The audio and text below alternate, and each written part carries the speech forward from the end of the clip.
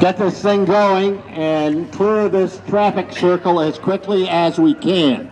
Good morning, Gene Galin here with the Chatham Journal. Some instructions, please. And we've got the Pittsboro Relay for Life. Around the circle. I will fire the gun. You will go around the circle. Shamrock Those of Run. you with white bibs, which means you're in the 5K, will come around the circle and will stay on the left as you're going up the hill. If you have yellow, meaning you're in the 10K, you will stay on the right and turn right at Thompson. All right? A couple of other instructions. The course is marked and there will be marshals out there. Just be careful as you're crossing 15501 and 64. Everything is marked with white arrows. Okay. Any questions?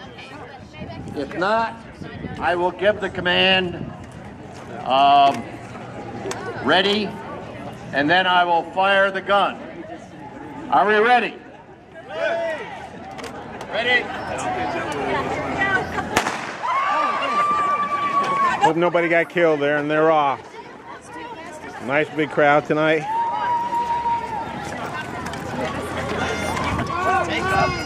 And that must be one of those walkers, and they're off. And we got some music, so we're going to head over there and see what's going on. All right, here come the runners. And we got the Northwood cheerleaders. They're not running, they're just cheering.